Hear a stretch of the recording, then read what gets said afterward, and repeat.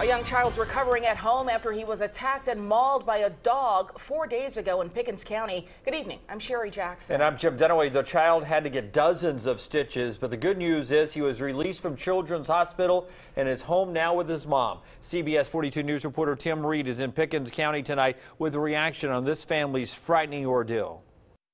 This is where the young child was attacked at this home in Pickens County. Now, the residents did not want to talk on camera, but the sheriff says it's a miracle this child survived. Well, it was just heartbreaking looking at the child suffer. It had wounds to his ear and face. Sheriff David Abston tells us the family of 17-month-old Tanner Smith has a lot to be thankful for. The child's been released from the hospital with numerous stitches, but they've sewed his ear back on and cheek back together, and it really looks good.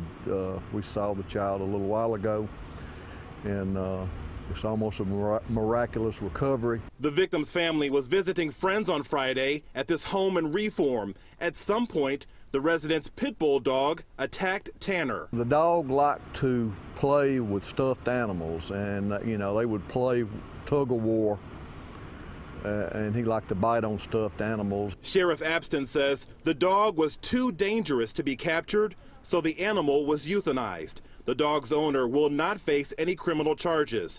The sheriff says there are no leash laws in Pickens County. There's no charges at this time. We're looking at the law. It may be reviewed by the next session of the Pickens County grand jury, but as of this time, there's no charges. Sheriff Abston says this is the worst dog attack case he's ever seen as sheriff. In Pickens County, Tim Reed, CBS 42 News, local coverage you can count on. Speedy recovery for that little baby there.